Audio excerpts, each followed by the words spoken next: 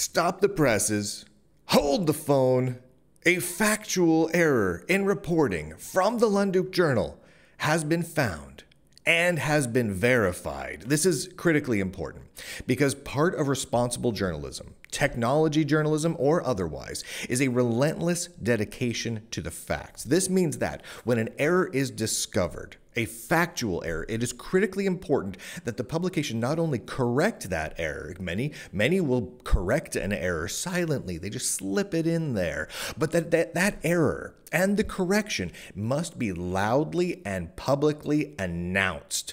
People need to know that an error occurred, right? It can't just be a simple little thing you slide into there. You need to be loud about it. You need to let people know that this was an error. It occurred and it has been fixed. It is absolutely, absolutely critical.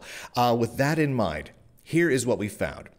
In the August 20th, 2023 article entitled The Wiki Piggy Bank, I go in depth on the financials of Wikipedia and the Wikimedia Foundation, which runs it. In one portion of that article, I discuss what's known as the Wikimedia Endowment.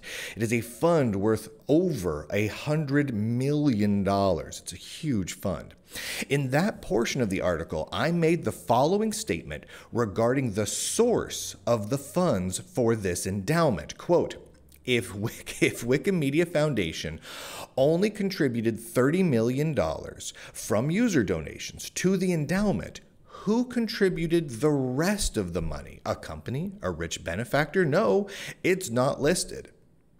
Well, it turns out that statement was factually incorrect. I've screenshotted the statement here with the offending line because you all need to see where the error took place. And it turns out that some of that information is in fact made publicly available. I link to it in this article here as well as in the original article. The Lunduke Journal, I just simply missed it. I missed it. I can't claim anything else other than I missed this one.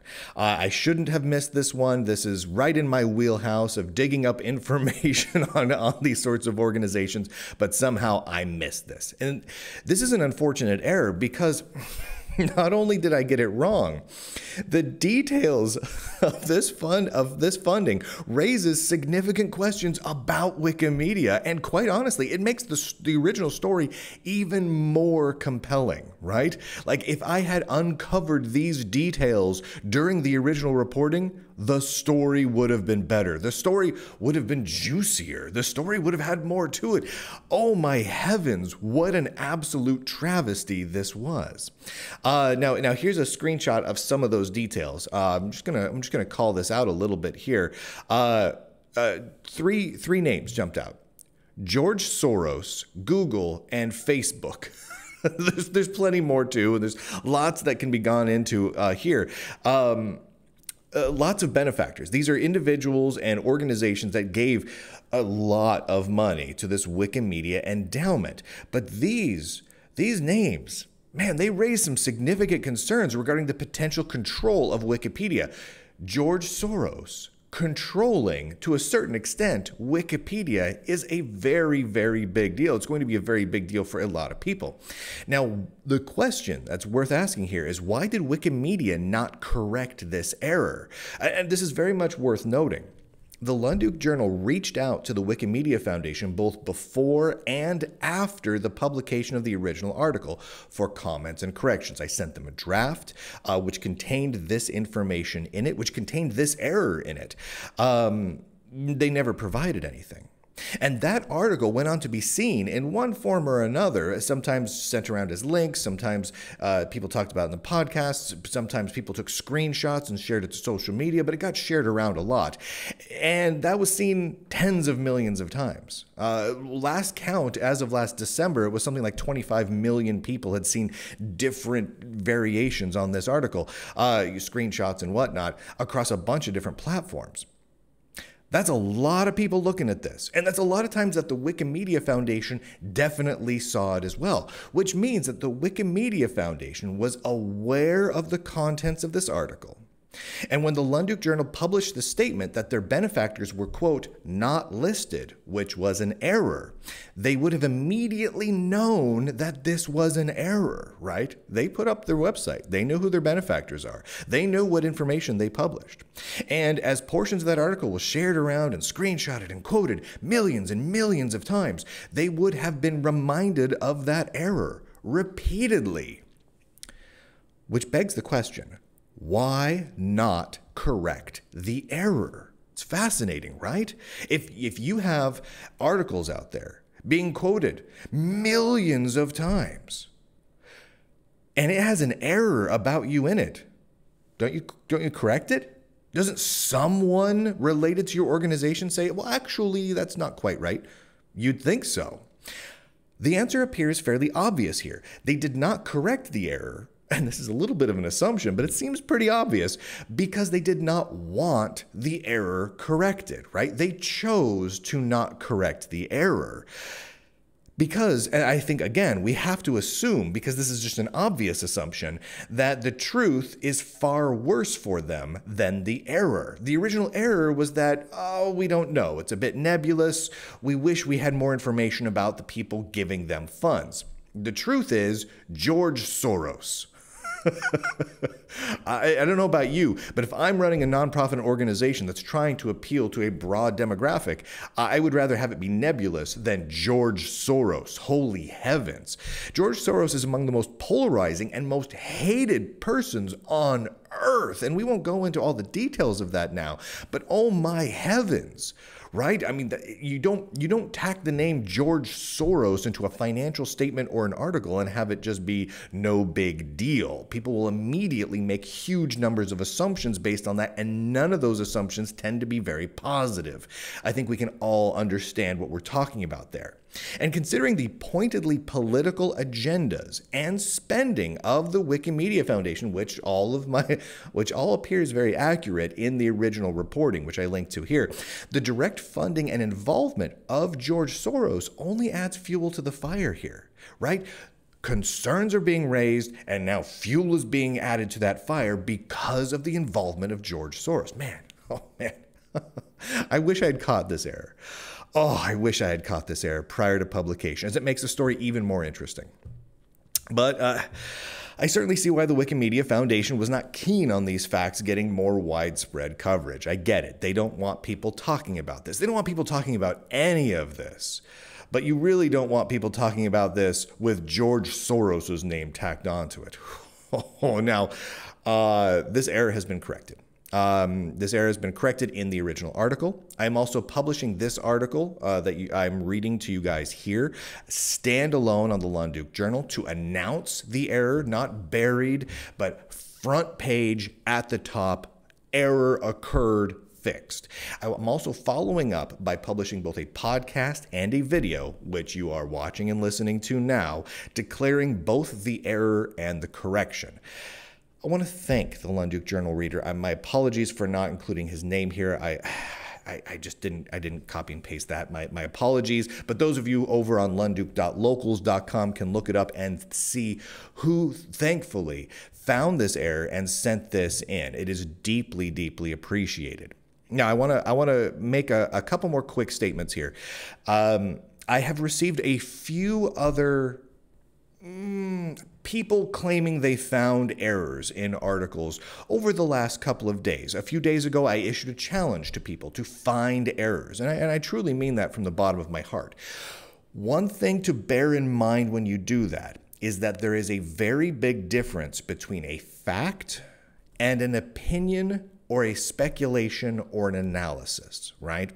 Now, I provide a huge amount of facts in all of my articles, and I try and diligently make sure that those facts are facts, hard facts, indisputable facts, easily provable facts, right? And back them up with as much as I can here. That said, I also have decades upon decades of experience in the tech industry in a multitude of ways, and I am going to often opine on various different stories. I'm going to provide my opinions, some anecdotes, some analysis, and some forward-looking ideas of what may be happening here. All of that you can agree with or disagree with, but those aren't facts.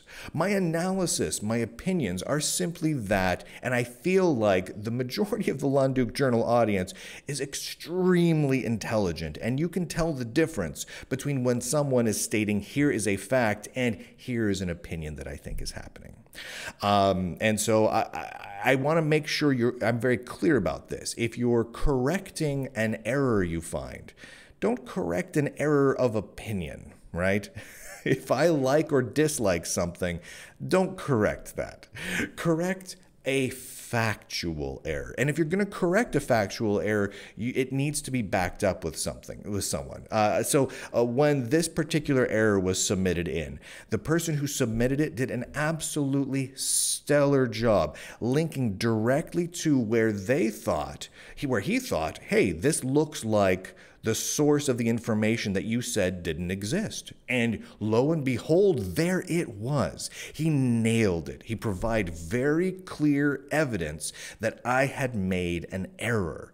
It was fantastic. That is exactly how you do it. Now, if you just say, you got it wrong, Lunduke, I don't like, well, you're probably just upset at my opinions, and maybe take a deep breath, go outside for a minute, and and then don't worry about it. But if you do find actual factual errors, you can email them to me. You can post them over on Locals. Go to lunduke.com and you can find all the contact information there. I absolutely will go through them all. I won't necessarily have time to respond to everyone, but I will be going through every single one that comes in to evaluate them to see whether or not an error was in fact made. Because if an error was made, I need to know about it so that my reporting is accurate and so that you can have confidence in my reporting. This is absolutely critical. Now, I also want to say that if you're reporting disagreements, errors, anything else, not on Locals or via email, I probably won't see it. Now, if you post it to like my Twitter feed or something like that, there's a chance I might see it.